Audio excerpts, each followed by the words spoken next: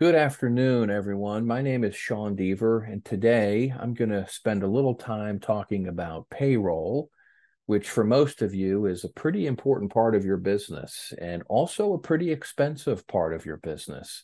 So today we're going to talk about a few best practices, and more importantly, we're going to talk about the Jackrabbit and Express payroll integration. It's a time clock and full payroll solution that are fully integrated. And many clients using Jackrabbit have jumped onto the Express Payroll service, and we'd like to spend a little time sharing some of the benefits of it, and also some of the things that we've learned by being able to service and support so many of you in your payrolls. My name is Sean Deaver. For those that haven't heard me speak before. As I said, my name is Sean Deaver, and I'm a CPA and consultant, and also the owner of Express Payroll. We're a full service payroll solution.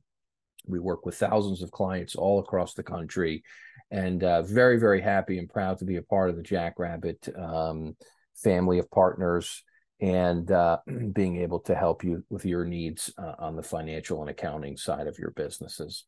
Today, for a quick agenda, because it's a short time today, we're just going to talk about a few things high level. And if anyone wants to follow up on our services, whether it be payroll or accounting type services, or if you have questions on the slide decks or things that we talked about, please don't hesitate to reach out. I'll have my contact information at the end. You can always find us on the Jackrabbit Preferred Partner list as well. Today, we're going to talk again briefly about the Employee Retention Tax Credit, for those of you who haven't heard of it, staffing issues and shortages, remote workers, owner's comp, as well as workers' compensation, some payroll benchmarks for you to take away, see how you're doing against your peers. And then again, I want to talk about the time clock and payroll integration with Jackrabbit and Express Payroll. Briefly, for those of you who haven't heard of the Employee Retention Tax Credit, and I'm sure by now most, if not all of you have, this is just a credit that's available for you if you're a small business owner and you were impacted during COVID negatively. Then I just want you to be aware that you are more than likely eligible for the retention tax credit. Whether you got PPP or not, whether you got it twice, whether you got the EIDL loan, it doesn't matter. You're still eligible for the retention tax credit, more than likely.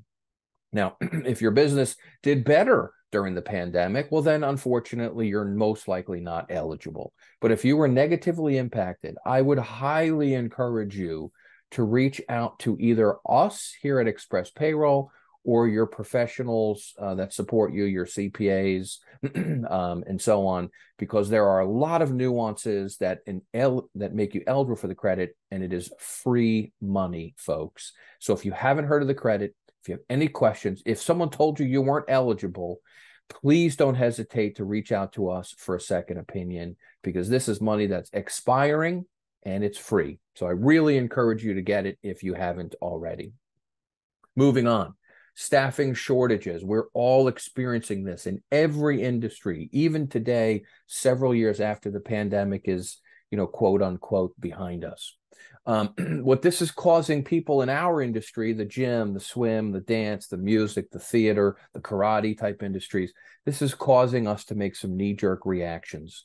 We are putting in pay rate hike. Not that they're necessarily a bad thing. They may be needed, but they're certainly things that we need to make sure we're paying attention to. There have been substantial pay rate hikes going through. We need to ensure that we don't just go throwing money out across the board. We need to be very methodical in the way we're handling this and how we're treating it. Owners, on average, in the last 18 months have increased wages over 11.2% for non-managerial employees, and that's coming direct from our database, which has over 75,000 employees in the industries, again, that I mentioned earlier: gym, swim, dance, and so on. So remember, payroll is your biggest expense. If you're throwing an 11% pay increase out there, if your payroll's 300 grand, this is a $33,000 increase to your annual costs. If your payroll's 400,000, this is on average $44,000 increase to that expense line item. So please be careful. Ensure that when you do these wages, that you're paying attention to them, these raises, and that you're focused on not only the expense side of it, but ensure that you have the revenue to go along with it. Otherwise, this could cause for some rainy days in the future. So make sure that you're paying attention to these, talking it through with your professionals. But I wanted to share with you that I know the shortage is real. I know it still exists. And this is what we're seeing throughout the industries on a pay percent increase. In terms of remote working, this is also due to the staff shorting. This is causing remote work to increase. There's a huge reallocation going on in these, even in these economies. I know you can't teach a gymnastics class or teach a ballet class from, Texas if your business is in, Minnesota. However, we are seeing office people being able to get hired outside of state. We are seeing some people reach across the borders and find staff, and sometimes doing things online and so forth.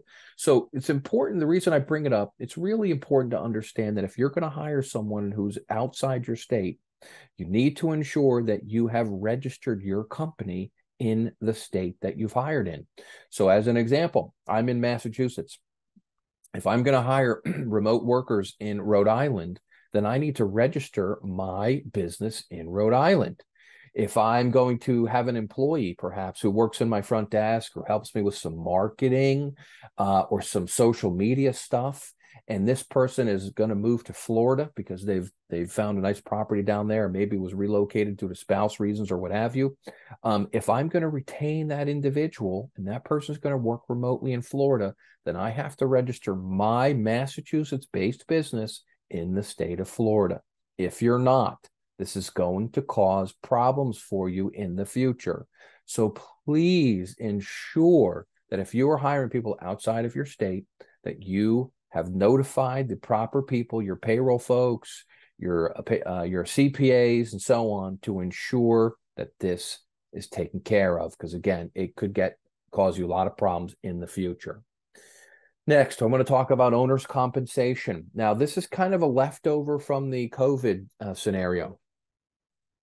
We had employers themselves, the actual owners, putting themselves on payroll to utilize things like the PPP. I want to remind people, and I just have it here, a quick slide, that if you are a sole proprietor, you may not be on payroll. You are not eligible for a paycheck if you are a sole proprietor. This could be an LLC sole proprietor or just a DBA sole proprietor. Additionally, if you're a partnership, perhaps an LLC taxed as a partnership or just a traditional partnership, the partners are not allowed to be paid via payroll. They are entitled to owner's draws and owner's distributions, but not a paycheck.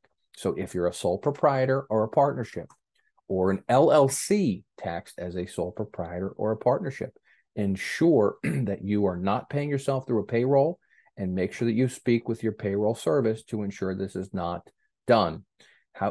Conversely, if you're a corporation, this could be a C Corp or an S Corp or an LLC taxed as an S Corp, then owners are required to be on the payroll. They are required to be issued a W-2. They need to be on the payroll just like the regular old standard employee. So just want to quickly give this out there, because during the pandemic, some things that happened where people who didn't traditionally got checks hopped on the payroll, people that got checks hopped off the payroll, and so on. So I want to make sure that owners that are listening to this are aware of the rules. And I will say these are the legal rules. So you are creating issues if you're not following the rules that are outlined in these 3 bullets. Workers' compensation, again, something that we saw during the pandemic, and now post-pandemic, we saw a lot of workers' comps consolidate compensation rates and what they call compensation codes. So one thing that we do as a payroll service and a payroll provider, obviously, we ensure that the owners are on the payroll the right way. We also ensure that workers' comp rates are reasonable and in accordance with your industry standard. Now, if you're using a large payroll provider, one of the big national brands, they are not likely doing this. They're actually definitely not doing any type of comparison for you to see how you're looking from a workers' comp perspective. They can't. We are a very niche payroll solution. So therefore, what we do is we ensure that, number one, your rates are consistent and comparable with your peers. And number two, that Your payroll is broken into the appropriate number of departments to best utilize workers' compensation rates. Okay, I'm going to give you a very quick example. We took on a client beginning of this year. She had come from a different third-party payroll solution. She was a fairly large gymnastics school, 40 or 50 employees, maybe 35 to 45 employees. And we took her on, and within the first week, we looked at her workers' comp, although her payroll service fees that we charged her were certainly less expensive. One thing that was a huge difference was her workers' comp. We saved her over $5,000 for this year alone in workers' compensation fees. And that will, of course, extrapolate for all the years to come in the future. So again, if you're using a large national provider, this is going to be difficult to do, but you're going to want to make sure that you're shopping your rates around the best you can. This is real dollars, people. We're not talking $100 or $200. We're talking thousands. It could be even probably not tens of thousands, but it depends on your payroll size, of course. So something that you want to do, again, is ensure that your workers' comp is in line with your peers, and to split your business into certain and different departments to utilize the best rates. Your workers' comp insurance agent and broker should be able to help you with this. Okay, something we do complimentary at Express Payroll. If you are in the gym, swim, dance, music, or theater business, your payroll as a percentage of your overall revenue should fall in line with these statistics or these ranges that are on the screen. Gymnastics businesses, 35 to 50% of your revenue should be consistent with your payroll expense. So again, if your revenue is $1 million, your payroll should be somewhere between $350,000 and $500,000. If you're a swim business, if your revenue is $1 million, your payroll costs should be somewhere between $350,000 and $400,000. If you're a dance, music, or theater, your revenue is $1 million, your payroll should be somewhere between $350,000 and $450,000. If you're in line with these ranges, these are the highs and the lows, then you're okay. Obviously, the lower they are, the better you are as an owner, the better off you are. But these are the ranges. If you're below or above these ranges, then it should be a red flag for you, and you should speak with your professional advisors to find out if there's things that you can do to help. One thing that we also do at Express Payroll is we produce an annual survey of our clients.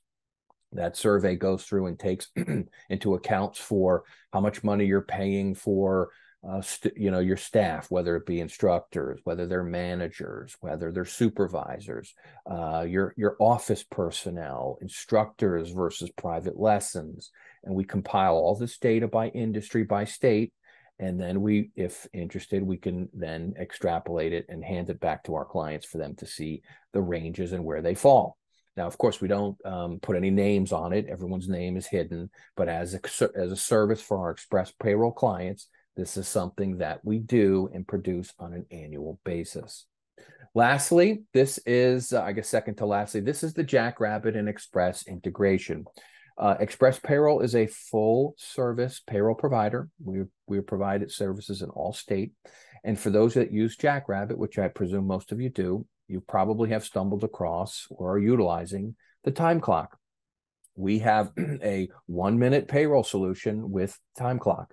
If you're using Jackrabbit, and when you're done with your payroll and it's after it's approved, you just select the export button and the payroll is then completed. Jackrabbit's integration has a ton of new enhancements. We work regularly with the folks and the developers at Jackrabbit to ensure that we're meeting the needs of all the clients between the two of us. We have over the years built a time solution. We also have a direct entry solution. We have a time clock solution, and we also have a full HR solution. There are no setup fees and no hassles. Their direct deposit or check is available for all. We pay and file all of your relevant employment tax forms as well as taxes. And we also have an employer portal for easy access. As the employer, you can go in and run over 100 different types of customized reports. Your employees can get access to our app where they can view their pay stubs and W-2 forms. We have HR services available, as well as an electronic onboarding service. And we have customer service 7 days a week.